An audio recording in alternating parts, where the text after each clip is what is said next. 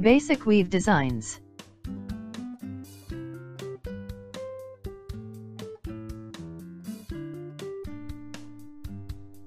Terms used in weaving.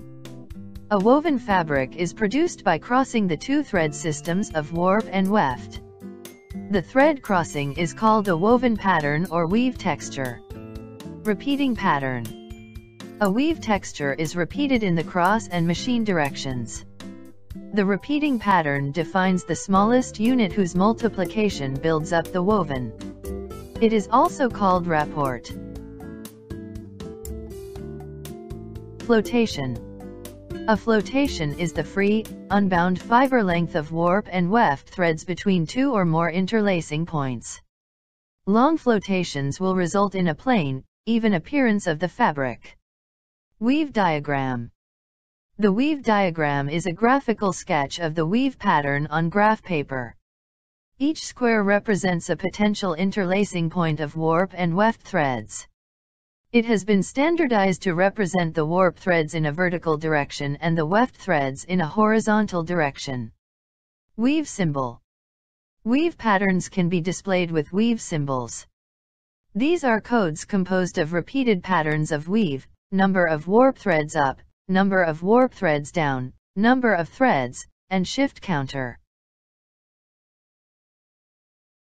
Basic weave patterns. The three basic weave designs are plain weave, twill weave, and satin weave. Plain weave. The plain weave pattern is the most basic as well as the tightest crossing of the warp and weft threads. The simplest interlacing pattern for warp and weft threads is over 1 and under 1. The weave design resulting from this interlacement pattern is termed as plain or 1x1 weave. The 1x1 interlacement of yarns develops more crimp and fabric produced has a tighter structure. The variations of plain weave include warp rib, weft rib, and mat or basket weave. The plain weave and its variations can be produced with only 2 shafts. This pattern is also called tabby or linen weave.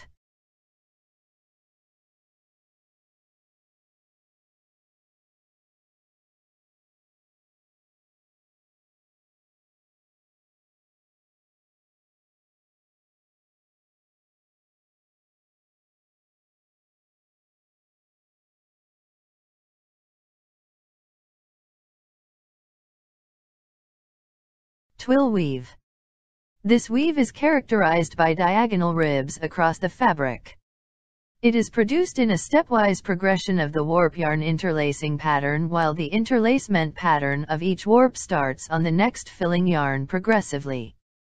On the basis of the direction of the seam, Z and S twills are distinguished.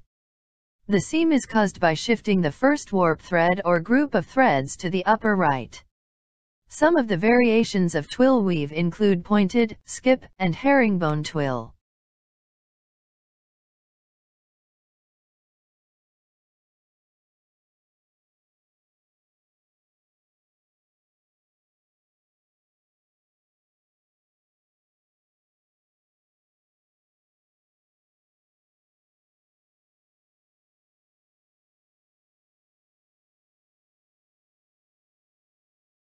Satin weave.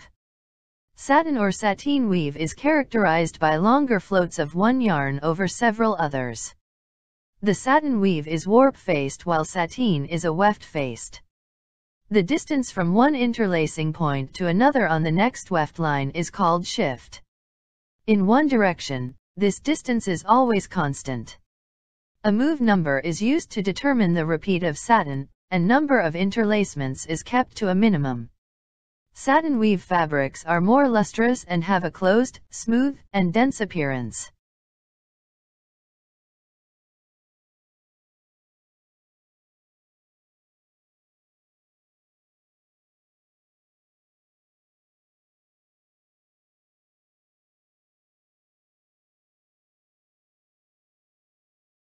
If you really find this video helpful and informative, like, share, subscribe, and press the bell button.